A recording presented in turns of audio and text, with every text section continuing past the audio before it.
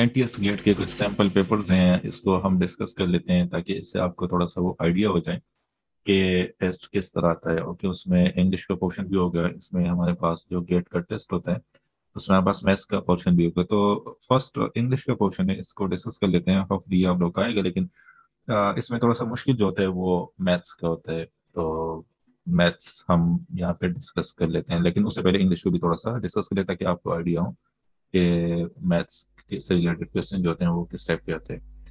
अच्छा, ये हमारे पास कुछ क्वेश्चन हैं सिनोनिम से रिलेटेड। ओके, तो इसमें रेवेन्यूस रेवेन्यूस का जो सिनोनिम है वो हमारे पास यहाँ पे होगा रेस्टफुल, रेस्टलेस, स्टारविंग, एम्प्लॉय। तो रेवेन्यूस एक्चुअली कहते हैं लाइक जो बहुत ज्यादा भूखा हो, तो बहुत ज्यादा भूखा हो तो उसको हम रेवेन्यूस कहते हैं। Like that person who is extremely hungry, so we called him as a revenues. Okay, तो इसमें हमारे पास जो स्टारविंग है ये हमारे पास इसका सिनोनिम होगा। ओके, स्टारविंग भी बहुत ज्यादा भूखे को कहते हैं। दोनों की मीनिंग्स जो है वो सेम है। ओके, अच्छा, सेकंड एमसीक्यूज इसमें हमारे पास है कि Kraven. Kraven means cowardly, laziness, politically arrogant.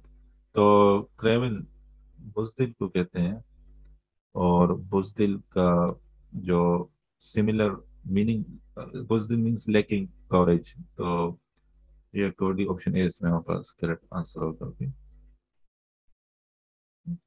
Lacking coverage. अच्छा, next MCQs is MCQs number 3, that is एडम्ब्रेट। एडम्ब्रेट similar meaning. एडम्ब्रेट actually खुलासे को कहते हैं। ओके, लाइक आउटलाइंस को हम कहते हैं। वो अक्सर ऐसे में हम आउटलाइंस लिखते हैं तो उसको हम एडम्ब्रेट्स कहते हैं। ओके, इसके जो सिनोनिम होता है that is outlines. Okay, fourth, insolent. Insolent जो है वो हम लाइक जो बहुत ज्यादा बदतमीज हो उसको हम इंसोलेंट कहते हैं। ओके, यू कैन से इंतहाई बदतमीज, इंतहाई बदतमीज, बदतमीज, उसको हम इंसोलेंट कहते हैं। इट मीन्स कि एक्सट्रीमली रूड जो होगा वो उसको हम इंसोलेंट कहते हैं। तो इसका सिमिलर मीनिंग जो होगा rude, innocent, kind, bad temper. तो इसका रूड करेक्ट आंसर होगा।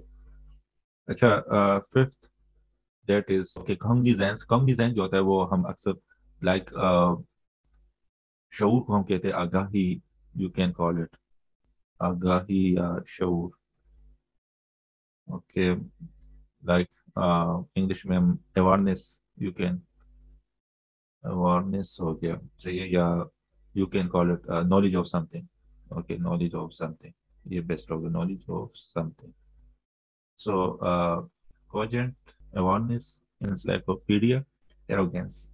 इसमें ऑप्शन बी आंसर होगा। तो इस तरह सिमिलर वर्ड्स आपको लाइक सिनोनिम्स आपने फाइंड करने हैं। ओके,